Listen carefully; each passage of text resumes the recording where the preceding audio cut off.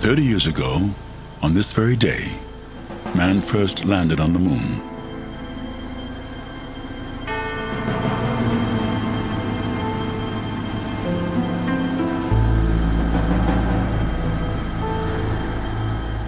Gus Grissom's Liberty Bell 7 has spent almost 40 years trapped in a place almost as inaccessible as the moon.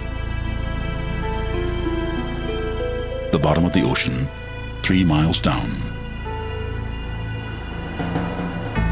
Now with luck, Liberty Bell is coming home.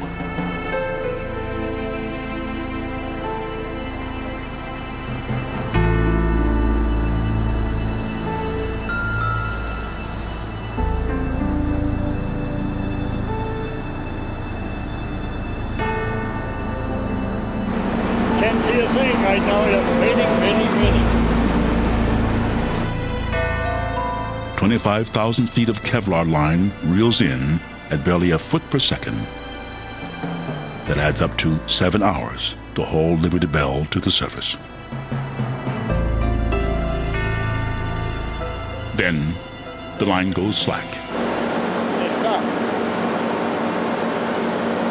What's the concern here? Well, we thought we lost it there for a minute, but it was just on the top of a swell, and we just got a little slack and some heave in the line. It looks like we still got it. I don't want to lose it now.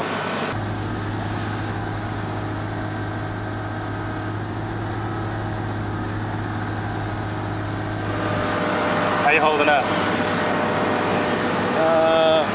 I'll tell you in about 20 minutes. This is the exciting part.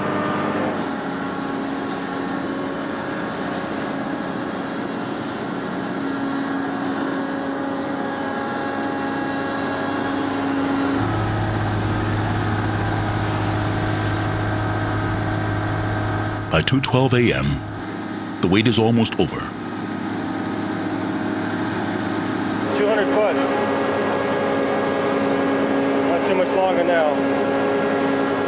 14 years.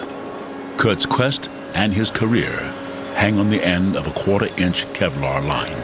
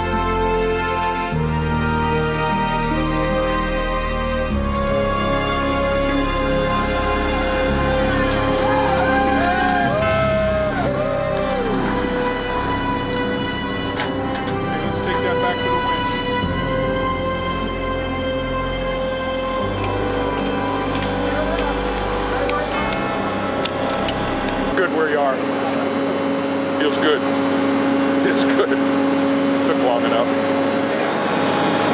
Boy, oh boy, look at that. It's almost perfect. It's just really beautiful. Let me just go ahead and touch it after 38 years. There. There's the famous hatch that we closed 38 years ago. In real good shape. We can pull this out. The forward hatch has come down, so it make it easier to get to the sofa bar. You should be able to look right up and see that bomb. Amid the rush to celebrate, Liberty Bell is still armed and dangerous. Well, see, that's all open now. Yeah, I know, because it's cleaned out. I'm not doing any work.